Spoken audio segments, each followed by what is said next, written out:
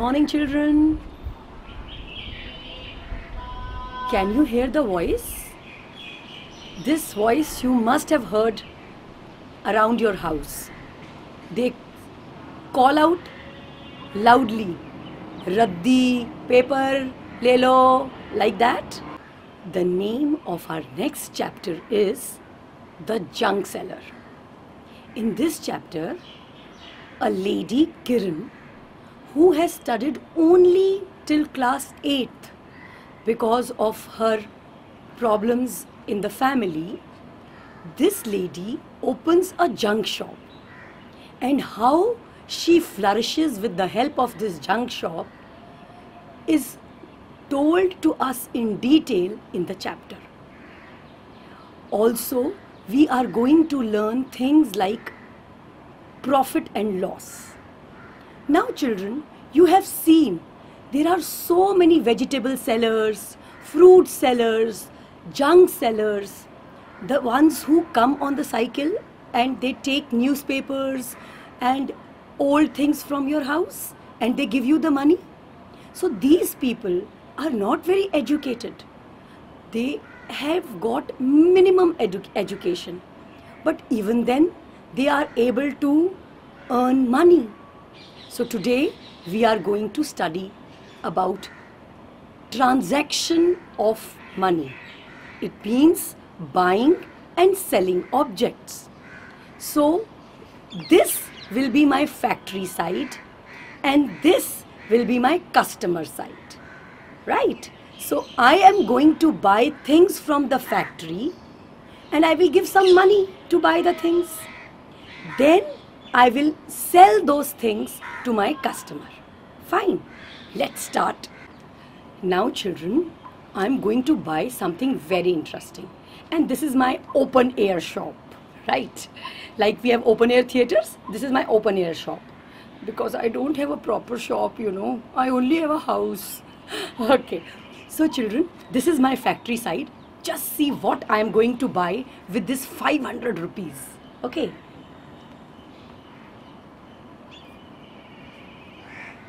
See what I got. This is a Harry Potter wand and I bought it from the factory owner for 500 rupees. And I know that this children love so much because they read Harry Potter. I'm sure all of you must be reading Harry Potter. So I'm going to sell this wand for 700 rupees. Okay, let me sell it to my customer for 700 rupees. Oh wow, see, I got one 500 rupee note and one 200 rupee note. I got extra money. So I am very happy. So this extra money, the 200 rupees extra which I have got, this is called my profit, right? Let's buy something else and then sell it again. This time, again I am going to buy something which will interest both the boys and the girls. Let's see what I am going to buy. And I am going to buy this for 200 rupees, okay? From the factory, I am buying it for 200 rupees. Wow, look at this. This is the mug in which you can drink your shake, your milk, and this is a Disney mug. See how beautiful it is. It has got all Disney characters on it. And I know children would love it. So I put it in my show window and I am going to sell it for 250 rupees. Okay, come on. Let me give it to some child who would love it for 250 rupees or to some father who would like to give to the child. Okay. Oh, I got 250 rupees. Children, I had bought the mug from the factory for only 200 rupees and I sold it for 250 rupees. So this 50 rupees is extra which I got and this is my profit. Now children, one day in the factory I saw a very cute looking teddy bear. I thought many little girls and little boys would love to buy it. So I bought that teddy bear from the factory for 500 rupees. Okay. See how cute it is, right? So I kept it in my show window and I thought I'm going to sell it to some little boy or little girl. And it was lying in my show window for a very, very long time. So it became little dirty. I thought that people would not like to buy a dirty thing. So I said I have to sell it. So I put a tag on it for 400 rupees. Children, I bought this for 500 rupees from the factory, and now I am going to sell it for 400 rupees to a customer. See, I got 400 rupees for the teddy bear, for which I paid 500 rupees. So how much less did I get? I got 100 rupees less, and the 100 rupees less which I got is called my loss. That is the loss which I had to bear. Then after some time, I saw a beautiful model car and I wanted to buy it because I know how attracted the children feel when they look at the car. So I bought the model car for a 1000 rupees from the factory. Okay. Wow, it looks nice. I thought I am going to sell this car for 1500 rupees. So I kept it in my show window, but since the car was a little costly, 1500 rupees, nobody wanted to buy such an expensive car. So it kept lying in my show window for a very long time, and it became dirty. Now since it became dirty, again nobody wanted to buy. So instead of keeping it, I thought, let me sell this car for 900 rupees. So I wrote down on this car, discount for rupees 900. So one of the fathers, he came and he bought this car for rupees 900. So I gave this car away for rupees 900. So now children, I got 500 and 200 and 200. So I got 900 rupees for the same car for which I had paid 1000 rupees. Again, I lost some money. How much money did I lose, beta? I bought the car for 1000 rupees and I sold it for 900 rupees. So I lost 100 rupees. 1000 minus 900 is 100 rupees. So this is how we are supposed to do the transactions, and this is how we come to know whether we have got profit or we have got loss. Same thing I am going to explain it to you in detail with the help of my PowerPoint presentation. The junk seller. Children, in this chapter, we are going to learn about the transactions. Transactions means buying and selling anything, any item. Here we are taking the example of a shopkeeper who is a stationer, and he is selling different items which are liked by children. Okay, now this shopkeeper is not going to manufacture all these items which he is selling. So from where he is getting all these items? He is getting all these things from a factory. So he gives some money to the factory owner and buys the things from the factory. After that, a customer goes to the shopkeeper and gives him money and buys things from him. So this is how the whole mechanics work.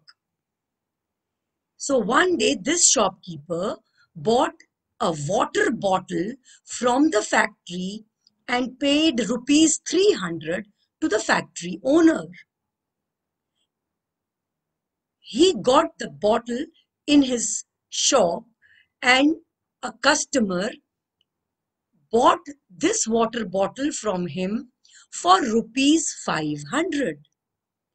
Now children, the shopkeeper bought it for rupees 300 and he got rupees 500 when he sold the same water bottle. So the extra money shopkeeper got is equal to rupees 500 minus rupees 300, which is equal to rupees 200. So the shopkeeper is happy. Okay, let's take another example. Now the shopkeeper bought this school bag from the factory after paying rupees 500 and he sold the same bag to a customer for rupees 700. Now children, he bought it for rupees 500 and he got rupees 700. So he got extra money. Now extra money shopkeeper got is equal to rupees 700 minus rupees 500 equal to rupees 200. So the shopkeeper is again happy. Okay, let's see another example. Pencil box. Now the pencil box was bought by the shopkeeper for rupees 70 from the factory. And the same pencil box he sold for rupees 100. Now the extra money shopkeeper got is equal to rupees 100 minus rupees 70 is equal to rupees 30. So the shopkeeper is again happy. Okay, let's take one more example. Now shopkeeper this time got a lovely tiffin box and he paid rupees 200 to the factory owner for buying the tiffin box. And the same tiffin box he sold to a customer for rupees 300. He got rupees 300 for the same tiffin box.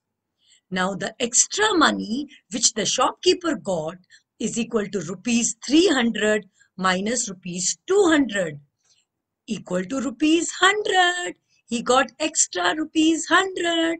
So the shopkeeper is again happy. Okay, another example. Now the shopkeeper one day bought a globe and he paid rupees 600 for the globe to the factory owner. He got the globe and he kept it in his shop. The globe was in his shop for a very, very long time. The children would come, touch, but not buy it. Slowly and slowly, the globe became a little dirty. Now, the shopkeeper felt that he should charge less money for the globe so that at least someone would buy it. So, he was ready to charge rupees 500 for the globe. So one boy who used to come to his shop very often saw that the cost of the globe has been reduced. So he bought the globe. Now the shopkeeper paid rupees 600 for the globe, but he got only rupees 500. So shopkeeper lost some money. How much did he lose? Rupees 600 minus rupees 500 equal to rupees 100. And the shopkeeper was sad. You know why he was sad? Because he lost money, beta. Since the globe had become a little dirty, so Forcibly he had to reduce the price and he lost rupees 100. Okay, another example. One day shopkeeper bought a pencil box from the factory for rupees 100, and the same pencil box he sold it for rupees 150. Now he got extra money, beta. See, he bought it for rupees 100, but when he sold it, the shopkeeper got rupees 150 for it. So the extra money he got is rupees 150 minus rupees 100 is equal to rupees 50. So he got extra 50 rupees and the shopkeeper is again happy. Okay, another example. Now children, one day he bought a white board from the factory and shopkeeper paid rupees 1000 for the white board. It was a big board, so he thought, I will charge rupees 1500 for this white board. He kept the board in his shop, but since the board was expensive for a very long time, it did not sell. One day, by mistake, it fell and got little broken from one side. Now the shopkeeper felt very sad and he knew that nobody will buy the board which is slightly broken from a side. So he thought, okay, let me sell the board for rupees 850 only. Now children, one child wanted the white board, but since it was expensive, he was not buying it. When he saw that the shopkeeper had reduced the money, he felt very happy and bought the board. Now for the board, shopkeeper had paid rupees 1000, but on selling it, he got only rupees 850. So the shopkeeper lost rupees 1000 minus rupees 850 equal to rupees 150. Again, the shopkeeper was sad. So, children, with all these examples, you have learned when the shopkeeper feels happy and when he feels sad. Okay, now I want to tell you something more. The money which the shopkeeper gives to the factory owner to buy any article, this money is called the cost price, right? It is called the cost price. And the money which the customer gives to the shopkeeper for buying the same object, that money is called the selling price. You know, children, why it is called the selling price? Because the shopkeeper has sold the thing and got the money. This is the cost price. This is the selling price. And see, selling price is more than the cost price. And that's why the shopkeeper is happy. So the extra money which the shopkeeper has got, that is called his profit. I hope children, you would have understood cost price, selling price, profit and loss.